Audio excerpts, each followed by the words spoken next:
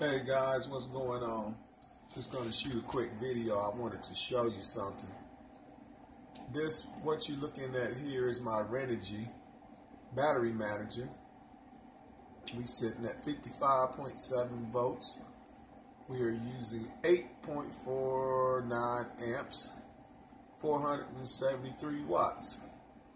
We're at 66% on the battery, and it says we can run 19 hours and 46 minutes till empty. Now, empty on my battery bank is not empty. My battery bank empty is 35 volts. Now this, when it reads empty, my battery still, my battery would be at like 49 volts.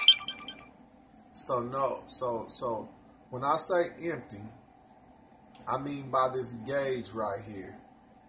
When it gets to 0, it will automatically transfer over to the grid power, and I like to leave the rest of that from 49 down to 35. Well, it won't reach 35 because the inverter won't let it go down to 35. The inverter will shut down at 40. So I like to leave that little extra power in there as a reserve in case something happened. We'll have a little power that lasts us till the morning time. But that ain't what I wanted to show you. This is what I wanted to show you. Right now we're using 470 watts. I want to show you how much your blower on your furnace consumes. Now I'm gonna go turn it on and I'll be right back. Alright guys, look at that. It took us up to 1,100 watts, 1.1 kilowatts. That's that. And it took us all the way down to 8 hours of run time till 0. We were at 19 and it took us all the way down to 8. That's just the blower motor. That's no central air unit going outside. That's only the blower motor turning in there. Now, hold on just a second. Okay guys, I shut the blower off. Look where we went. Back down to about 470 watts. Went back up to 19 hours and 42 minutes, 66%. Now I'm going to go turn my mini split air conditioner on, and we're going to see how much power it uses. Hold on just a second. Alright guys, now I'm back and the mini split is running.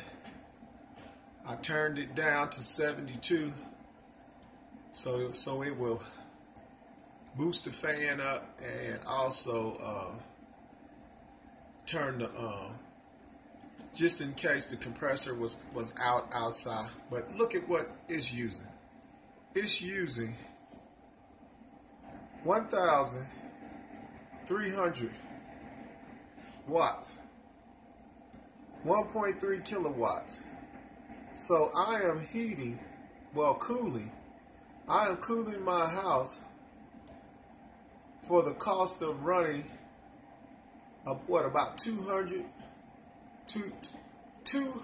watt light bulbs. It just clicked up to 1,400.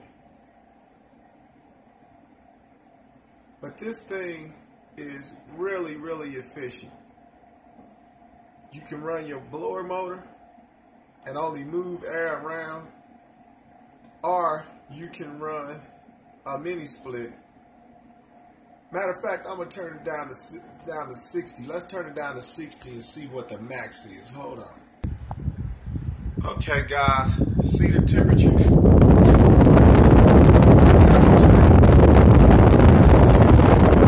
Super cool.